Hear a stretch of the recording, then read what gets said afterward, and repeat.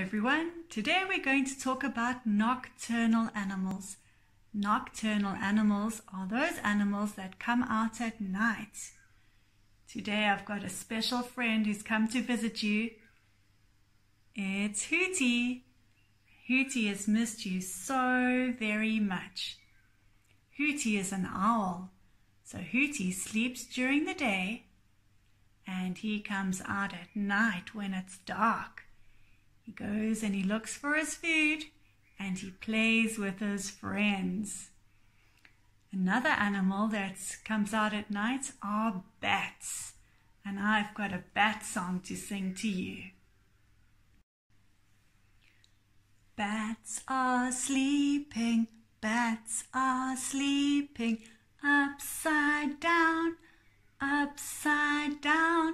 sleeping in the morning sun, waiting for the night to come. Then they'll fly around, Bats are sleeping, upside down, sleeping in the morning sun, waiting for the night to come. Then they'll fly around,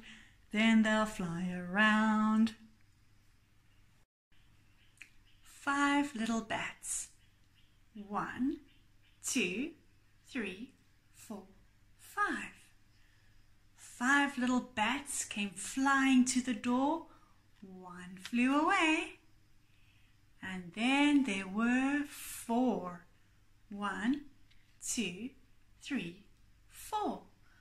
4 little bats hiding in the tree. 1 flew away. And then there were 3. 1, 2, 3. 3 little bats looking down at you. 1 flew away. And then there were 2. 1, 2. 2 little bats hiding from the sun. 1 flew away. And then there was 1. 1 little bat hanging all alone. He flew away. And then there were none.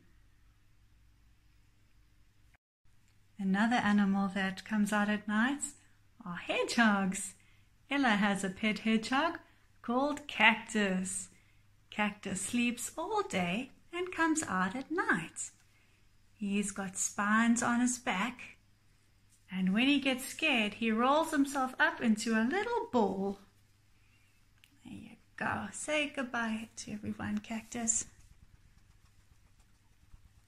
Good job.